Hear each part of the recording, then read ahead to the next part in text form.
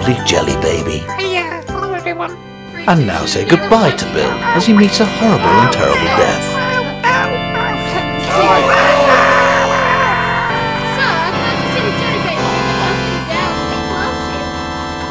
Tragic, but I know what you're thinking. What's the chemistry behind this?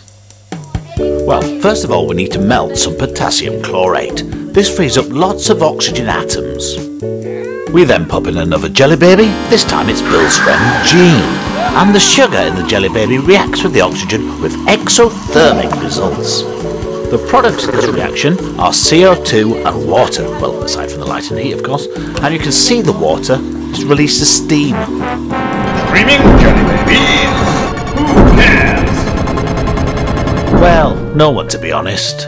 Well, apart from other jelly babies. No, really, I mean it. Screaming jelly babies! Who cares? Well, okay then. Well, the reaction we've just seen is an oxidation reaction. This means that oxygen is gained. It's a bit like when iron rusts and becomes iron oxide. If the opposite happens and oxygen is removed, we call it a reduction reaction. This happens in the extraction of iron from its ore. We say the iron oxide reduces. It loses oxygen, leaving iron behind. Note, the carbon monoxide is what we call the reducing agent. Also observe, the carbon monoxide is oxidized to become CO2. This means that oxidation and reduction are happening at the same time. For that reason, we call it a redox reaction. Redox, see what I've done there? Amazing. The other thing about this reaction is it's exothermic. This means it transfers energy to its surroundings. Other exothermic reactions include combustion, oxidation reactions like we've just seen, and neutralisation. The opposite is endothermic reactions.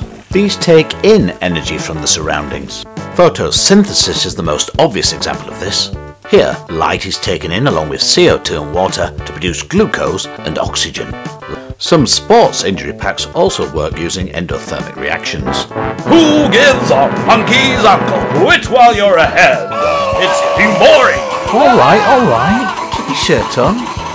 Be like that. The end. If you've been affected by any of the issues raised in this program, please contact the Jelly Baby Support Network or make a cash donation to SaveTheJellybabies.com. Thank you. The little jelly babies need you.